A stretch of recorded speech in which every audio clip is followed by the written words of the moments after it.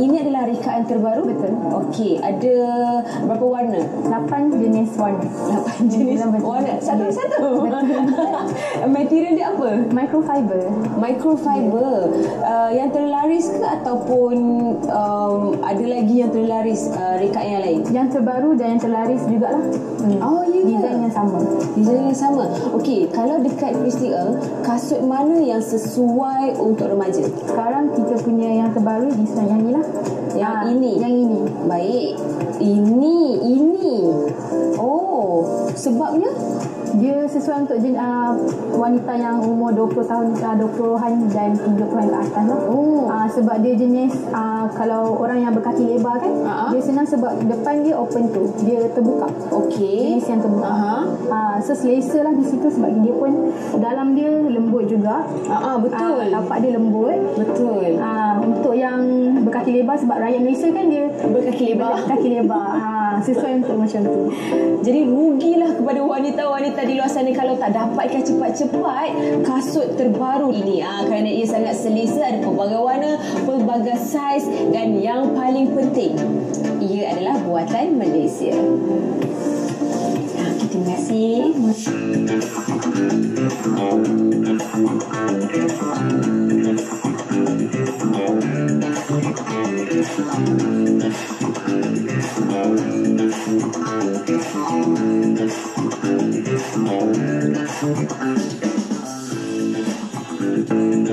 Cantik-cantik lah rekaan baju kat sini. Siapa punya idea rekaan ni semua?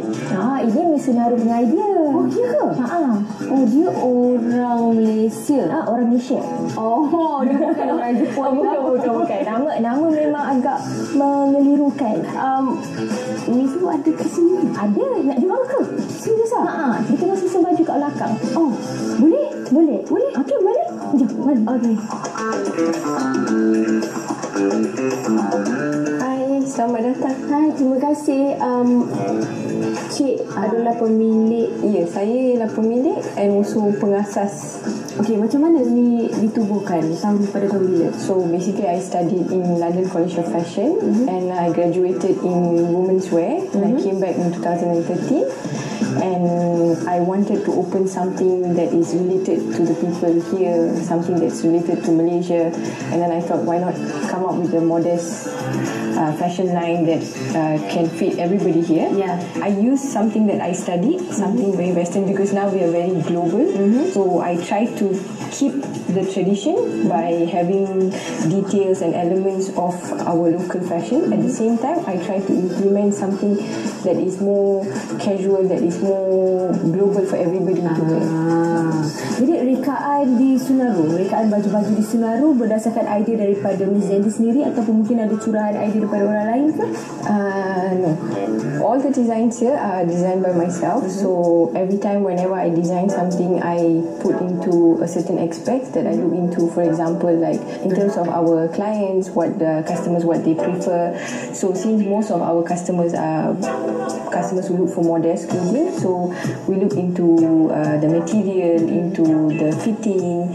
So we look into the details. Like normally when I design, I make sure that even though if it's a collection for Raya, so it's not something that you wear it once. So you can actually repeat it. You can actually wear it with pants. So I make sure I mix an element of, still there is some culture, some details of kebaya, some details of kurung, but I make it a bit more modern that later on you can actually mix and match it with pants, with skirts, so that you don't wear it once and put it into your cupboard. So you can use it again and again and you still get another new look out of it. So that's how I look into it. Material yang digunakan selalunya kita nampak ni kain apa? Saya pun tak pasti sebenarnya. This one is crepe. So crepe is a very good material for our weather. Okay. So whenever you wear, whenever you sweat, it doesn't stick to your body. Okay. So because when it's stick to your body, you feel very uneasy. And yes, and especially I always look into knowing that our customer mostly are customers who wear hijab.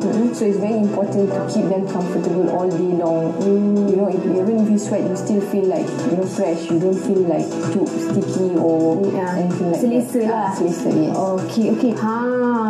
Tadi saya ternampak ada satu skirt ni yang memang menarik perhatian dari jauh. Dia macam, cantik je kau ni. Ini skirt ni sangat unik corak dia, rekaan dia. Ini macam Timur Tengah punya rekaan. So macam mana? Mungkin Miss Janti boleh cerita sikit tentang skirt ni. Ini collection raya kita. So this one is a very special fabric. This fabric is actually from Turkey. Oh, memang dari Turkey. Yeah, it is from Turkey. This is an embossed effect. Okay. So this fabric is very special because it all comes in one piece. Okay. So when we do the design, so we have to make sure that everything on the one piece is there. Like whatever you see is a very special design that is done like in one piece. Yeah. Yelah, sebab kain tu memang dah macam tu. Yes. Jadi memang kena pastikan jahitan pun memang. Yes. So kita kena pastikan like border is on place. So the design on the top is on place, so that your body proportion is like placed properly. So like there's no much design on the waist. So normally we have issues on the waist. Yeah. So we want to keep that simple, so it doesn't emphasize on your waist. So it's like more on the bottom. Then we normally carry we have like two tops. Cantiknya top ni. Yeah. So it comes with a navy blue. Okay. Or it comes with more like a ivory beige. Cantik kain dia. Yeah. Ni kain apa? Ni kain Duchess satin. Cantik. Yeah. So you can pair with both colors. So you don't have to buy it like a set. You can actually mix and match it. So if you a person who like a bit more subtle, then you can go for this color. If you are a person who like more contrast, then you can go for the navy blue. Outgoing sikit lah kan. Cantiknya. Walaupun banyak orang kata kacukan, tetapi Miss Janti tetap menghasilkan pakaian-pakaian yang sesuai untuk wanita Melayu terutamanya dan muslimah yang berhijab untuk dipakai di luar sana.